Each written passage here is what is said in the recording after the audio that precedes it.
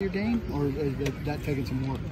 I mean, it's definitely new to me. You know, he got a couple different coaching, new coaching points that I'm learning and getting down. So yeah, that's definitely new to me. What helps you do that? I mean, just take off. You know, no matter what happens, just take off, and the quarterback gonna give me the ball. You know, so that's the mindset. Running against those bands, maybe one of the things that helps get used to that. You said what? Running against those bands, one of the things that maybe helps you do that when you're on the bungees.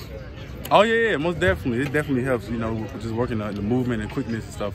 So it definitely helps. With Derek being the kind of just presence and force that he is for the running game and his history of success, what do you feel like you can bring to the run game and bring into the room that might not be there? I mean, like I said, I can bring a lot. You know, I got all the tools in my tool bag.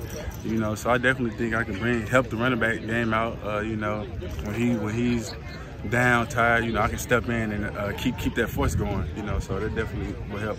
I feel your progress has been like from rookie minicamp to now. I definitely feel like I took a big step in the right direction. You know, just knowing what I'm doing, my assignments and different things like that, just building more confidence and just keep learning and getting better. How much have things changed for you since pads go on, and how much is that a big deal for a running back?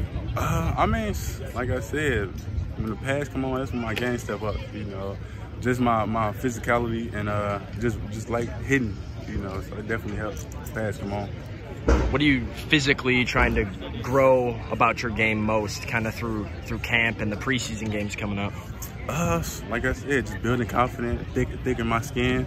You know, there's gonna be a lot of big guys out there, so you know I gotta get mentally and physically prepared to take that challenge on. I definitely think I'm ready.